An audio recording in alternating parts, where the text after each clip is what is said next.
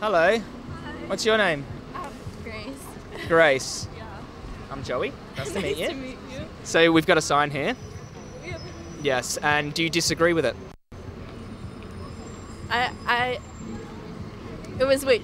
Change my mind about eating meat for vegan. It says if you're not vegan, you support animal abuse. Change my mind. Do you agree that if you're not vegan, you support animal abuse? I'm pescatarian.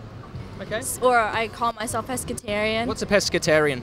A pescatarian is someone who does not eat meat like cows or pigs, so no bacon, but they eat sea animals. Okay. So I eat like fish, crabs, lobster, clams, oyster, that sort of stuff. Yeah. And what about dairy, cheese, and eggs? I will have eggs, and I do have milk with cereal. Okay. I don't eat a lot of milk. I mean, I don't drink a lot of milk. You don't drink a lot of milk? That's fine. Don't be No, nervous. That's cool. I just wanted to get an outline of what you think about. So veganism encompasses all of these industries for a reason. So you don't think that eating fish causes animal abuse or supports it? Well, I do not support animal abuse at all. I have like a dog. I don't support animal abuse. I think a lot of people do without thinking about that part. Okay. I don't support it, but I would say like if a fish, a fish comes with its life, and then at the end, I see why not eat it. Do you think fish live their life to the end and then they're dragged out the ocean and killed? I think a lot of people will fish and then eat the fish, right, even when it's still living. So if you've got alternatives, do you think it's moral to drag fish out the ocean and kill them for food? I think if after they, live their lives. What do you mean by that statement? Live their lives. What do you mean? So a fish could be swimming, and when it dies, then I see why not eat it. So you're saying if a fish died of natural causes, it's okay? I don't think that's animal abuse if a fish died of natural causes, by the way. Yeah. I think that would be fine, and then eating it. Okay, is that what you do? Do you find dead crabs and that have lived a happy life and that died naturally? No, but I think that's the way it should go because the industry is like really not great.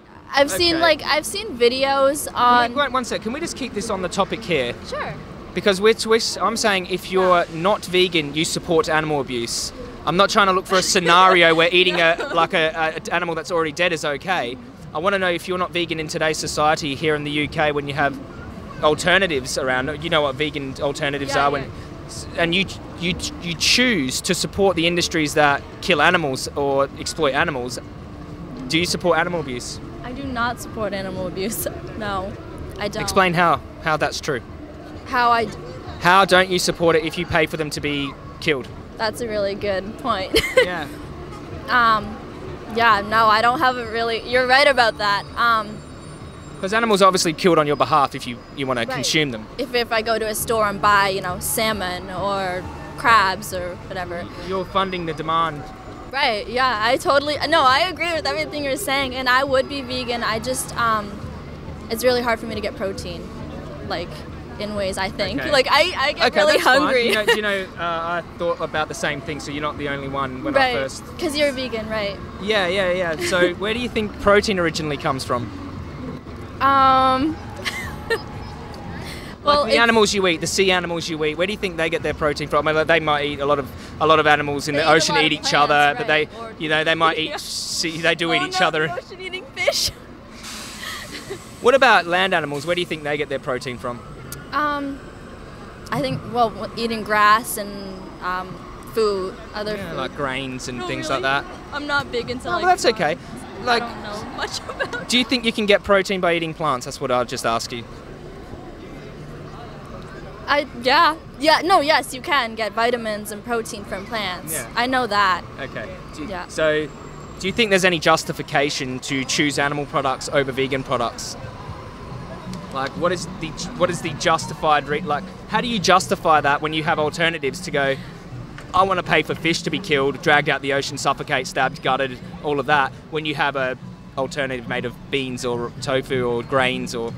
Well, if there was an alternative, I would eat it instead of meat. Is there an alternative? I don't know enough about it to know if there is. I'm sure there, like, I know you can get protein from, like, nuts and beans and, like, spinach has it, right? I think. I'm not sure. So all 9 essential amino acids which make up protein are found in plants originally. So even lettuce has amino acids. All plants contain protein in varying levels. Then I would eat that. Yeah. I do eat that. Yeah. I do eat that with some seafood. But. Would you be worried about your health if you chose plant-based eating? Not if I was full and knew I had enough protein going into my system and I was like healthy. My doctor said I was like healthy. That's interesting. So these industries that exploit animals, you agree that by virtue of supply and demand, when you pay for products that directly exploit and kill animals, you're supporting animal abuse. You agree with that? I think that would include that, yes. But because I know in your heart you might not. Right, and a lot of people probably deny it, like what they think about it and be like, yes, but deny it themselves. Because this stirs up a little bit of like a conscience, because in your heart you're against animal abuse, but in your actions you're like supporting it, even if you don't intend to. Yeah. So I use this analogy, like I'm against domestic violence, but I beat my wife every day. Does that make logical sense? Horrible. Does that sound consistent? No, that makes sense, and that sounds horrible when you like hear that. Yeah. Like, I love my dog so much, but I'm going to kill him and eat him. I don't think that's right. No. Yeah. And not in a survival situation either, because we're not in a survival situation here where we have to do some crazy stuff, hey? Yeah, that's all terrible stuff. Oh, so would you agree that you, like in today's society where there's a bunch of alternatives, you can get protein, obviously, where it's pretty established now that you can get all your nutrition on a well-planned vegan diet. So do you think there's any justification for not choosing vegan options? I think that if you are a meat eater and you didn't get it from, like, I think part of the issue is like the industry. Like, all these chickens are getting put into like farms. A macerator? Yeah. Have you heard of a macerator? Let's see if we can find it. Yeah, I'm pretty sure I have. But I don't believe that killing animals just for us to eat when they're still alive is right. I think like a chicken should be able to, live its life, and then at the end when it died, instead of it going to waste, I guess, or going back into the earth, if someone likes meat and likes chicken, they should be able to have the chicken. So my dog died, is it okay to eat their body and not let it go to waste? Never had dog. I wouldn't eat dog personally. Have you had a pet before? Yeah, I have a dog. Okay. If your dog died, would you not let their body go to waste and eat it? Just wondering. Curious. I personally wouldn't know. Why is that? Because I don't really eat dog. I don't eat farm animals or land animals. This is a dairy cow. Yeah. She's going to the slaughterhouse because she can't produce milk anymore. This is her. This is her udder. Right. She's being executed for someone's burger, but she comes from the dairy industry. So 50% of the beef in this country comes from the dairy industry. So if you're eating dairy, this is what we're supporting. And I don't think that's right. Yeah. I think that like an animal should have its life. Yeah. Because an animal is an animal, and I think it should have its life, and it should, like, the industry is like, we'll just raise all these animals and then kill them when they're still living. I don't think that's right. Yeah. And I don't support that at all. Yeah. But you generally do support it though. I support what? You do, but you said I mean, you don't support it in your heart, but I'm saying in your actions, do you support it? We're talking about supply and demand. Sorry. So if you're not vegan, you support it. This is what I'm trying to say. You might not support it here, but here, like. But like when you look at your plate, then you're supporting. It's a dead body, or it's cheese, or it's a dead fish, or so. These industries only exist because of the public. This is what the point I'm trying to make. And that's what I'm saying. I don't think is right. Yeah. I don't think that's right that they're getting all raised to just be killed and treated like that. Do you think animals have moral value and deserve the right to live their own life without being used or exploited as a product? I think a cow should just be a cow, or a chicken should just be a chicken. Like, I don't eat them myself. Who taught you that dead animals are food? I think it's just in our culture, kind of. And it's in a lot of cultures, when you're like little, your parents serve you a plate of something. It's like, this is food. This is what, we're having for dinner tonight. And it's they don't show you this, do they? No. They probably haven't seen it themselves. They probably haven't. A lot of I think part of the reason why, you know, you get served that too is people not everyone knows this goes on, and I think that's not right. Do you think they might intuitively know something's up, but they just don't want to face it? Maybe. Or some people just simply grew up on that for generations, you know, like their parents taught them that and their parents taught them that, you know, and they just kind of continued on with tradition without knowing what really, like, giving it much thought. Like, no one really gives a second thought about picking up a pack of, you know, meat in a grocery store. Or I shouldn't say no one, because there are people in this world who do, but I don't believe many people do, like, pick up a package of meat and have a second thought about it, being like, where was this made? How was it like? When you see fish get dragged out the ocean by their face, they're swimming peacefully through the ocean, they get dragged out by their face and stabbed in the throat and gutted and things like that. Right. That whole process you wouldn't be connected to when you purchase it in the supermarket. You're just like, oh, food, I'm hungry, and you know, I have a family I gotta feed, you know, oh, this works. Yeah. And so you pick it up and you buy it without thinking like, what happened to the fish, or what happened to the cow, or to the dairy cow, or right. the hens that get minced up alive. Exactly. I don't need any of that anyways. And the egg industry, so the hens don't get minced up alive. Sorry, the male baby chicks will get minced up alive because they don't produce eggs. The hens will be, you know, exploited for their eggs and then killed for chicken. So that's why vegans don't consume eggs, because they cause the same problem. Right. You sound like a very honest person. Oh no. You do. You sound honest, like you're not trying to escape from the issue here. No, because it's an issue that's very real. Yeah. And even though I might sound like a horrible human, like, No, because not I at all. eat meat. I don't think that. Do you think that I think that? No, I don't think No, so no, at no. all. I understand.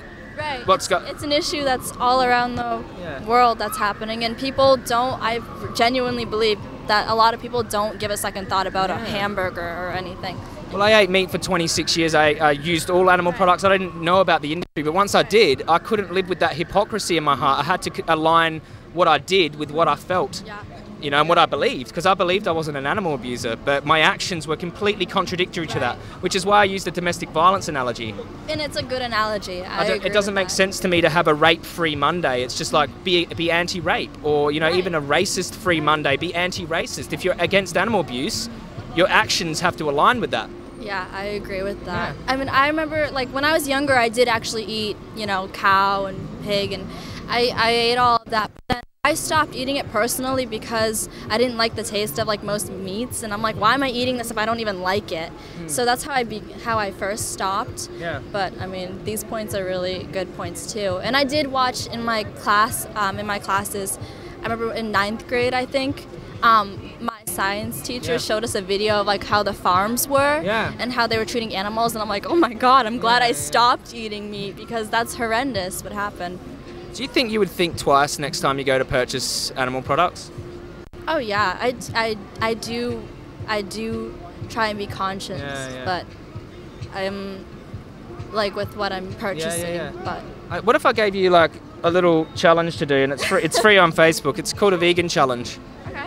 Because, you know, and then, like, I obviously want you to be a consistent anti-animal abuse vegan for the rest of your life, but this is 22 days where they'll sort of guide you, and you can do it like sort of as a foot in the door, and move on from there. Then you'll know what to eat, and, you know, these questions that you have, because you might be concerned about protein, which is not a nutrient of concern if you're eating enough calories, but yeah, this is a really good, these are some more resources, the environment and health. But would you complete the challenge on Facebook and then go from there? I can try, yeah. That's an interesting challenge. I feel like that's like scarier, but then once you're in the challenge, you're like, oh, this isn't so bad. Yeah, what's scary about letting go of the foods that you're used to? Maybe, well, I'm saying for people in general, I think it'd be like a scary challenge. For me personally, it's just like making sure I have enough nutrients, and I'm being healthy, and my body's getting what it needs, you know, the vitamins and protein and all that. It's scary because like you eat all these products without really thinking twice about it, and so then to adapt your diet but also be conscientious of your health and making sure you have everything. I think it's scary because of that. Yeah. Like the adapting and trying to make sure you have everything that your body needs. That's what I think. There's a fantastic resource here. It's called nutritionfacts.org, and they're research scientists, and they pull up the best available evidence on plant-based eating. And there was a big peer-reviewed statement that the Academy of Nutrition and Dietetics brought out, and they said that a vegan diet can be healthy for all stages of life. Pregnancy, infancy, athletes, the elderly, and it's backed by about 117 studies. So you could look up that, and then you get the backing of such a large group of nutrition experts. There's about 100,000 of them, and it's backed by the NHS as well. As long as it's well balanced and you're getting your B12 and you're making sure that you're eating a balanced array of different foods, you're eating enough food. I think that's a good challenge. That's why the vegan challenge, they'll help you. They've got guidance on there for you. Right, yeah, and I guess I'm like, don't lose the table. I know. Thank you. Everything just blows off. I think it would be easier for me just because I'm halfway there already anyways, but I think you're actually all the way there here, but just not in your day-to-day actions. Right, because like I eat like fish and other seafood. And if I had a fish here and I dragged him out the tank and started to stab the fish, you'd probably tell me to stop. No, I wouldn't want you to do that. Yeah, because you know fish feel pain and they suffer, and they're different to us, but they have a desire to live their lives. I mean, just this morning, I'm not even lying, just this morning, me and my little sister were taking the trash out, and I saw like this like the bird was injured. It was one of those pigeons. Yeah. And there was like, it looked like something attacked the pigeon. I felt so bad. Yeah. I'm like, so you I'm hate seeing animals being harmed. No, you'd hate that. Because it's like they feel pain. They feel like suffering, and it's not great seeing an animal suffer. I mean, it's not great seeing a person suffer, never mind an animal. So whenever you pay for that fish, you're causing that fish's suffering. Right. So if it was in your face, you would if you've seen that fish in your face suffering, like, you put wouldn't. It back in the water. I don't want to pay for that. You'd go for the vegan option, wouldn't you? What do you mean? What would be like the if other you've vegan seen option? whenever you paid for fish, if you've seen their suffering in your face, you would go for the vegan option. What's the vegan option? Are you saying like a synthetic fish or something? One of those? Well, you could get some tofu fish, or you could get some beans, or some fruit and potatoes, and there's many different, alternatives now made out of, different plant products that mimic the taste. I would go for that if I saw like a fish literally getting tossed out of a water, killed, and then like given to me. I'd be like, nope. No, I'm going to eat some pasta instead. Yeah, I'll have like an Italian pasta dish, veggies and pasta. Yeah. Or something. Wait, that's not even Italian. Yeah, it is. Pasta's Italian, it's fine what you put on there. But it was really... You get the point. It was really lovely to talk to you. Yeah, you sound like you're all the way there, just not in your actions. So you'd say, but before we finish that, you agree with this statement?